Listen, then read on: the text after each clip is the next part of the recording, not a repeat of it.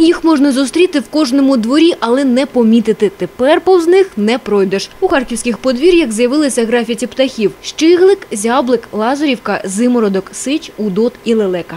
Все это птицы, которые живут рядом с нами, просто мы привыкли видеть каких-то там заморских фазанов, павлинов и все прочее, и удивляться их красоте какой-то неимоверной, абсолютно не подозревая, что как минимум в Украине живет 400 с лишком видов птиц, в Харьковской области их не меньше.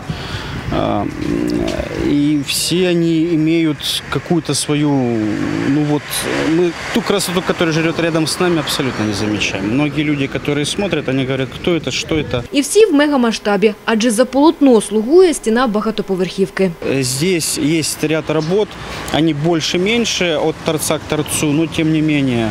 То есть вот первая птица, она с порядка 240 квадратных метров, общая площадь. Это порядка 20 метрів висотою. Ініціатор розмалювання 7 будинків за допомогою графіті вирішив воювати з сірістю радянських багатоповерхівок.